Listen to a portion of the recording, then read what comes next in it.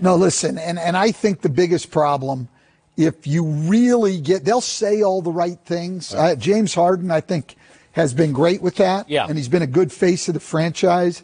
I think right now he's got to be looking around with what the Clippers have and the Lakers have and saying, you know what, we don't have enough here. I think there's a lack of belief in Houston, not a lack of belief in their system or anything else. I think there's a lack of belief in them having enough talent to get it done. I mean, look, being fair, if we're being honest with ourselves, if he had those pieces, do we know that then the game is going to adjust down to, like, LeBron could go score 60 points during, especially the heyday of his career, anytime he wants. I mean, he knew he wanted to get more involved. I got to, because he's looking at how am I going to win a championship? I need to trust that they trust themselves. Do we think if he had more that we're going to see more distributing of the basketball? I don't know why we would believe that that's going to change. So I go back to baseball, the last of many scandals that I've covered. But when somebody said they misremembered, they might have misremembered how good Eric Gordon is too, because I understand he was out.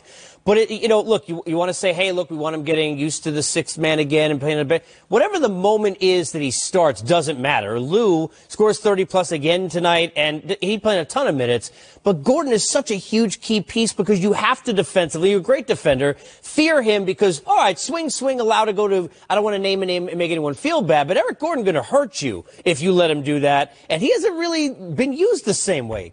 Well, but he was hurt for a good part of the year, so that's going to take a little time, I think, to get him integrated back in. I don't see it. I mean, they would need to make a move, and I can't even tell you what that move is. Like, I just don't see them being to the level, certainly of the LA teams, but I think Utah and Denver are better than them. I think Dallas is better than them. I think they're the sixth best team in the West. And I don't think, Coach, to your point, I don't think a lot of people really want to sign up to this run track. Mm-hmm. No. I don't think, people run and sprint the floor for opportunities. And when you're just being a spacer and just standing there in limited possessions, you know what? This is not something I want to be. You're a wide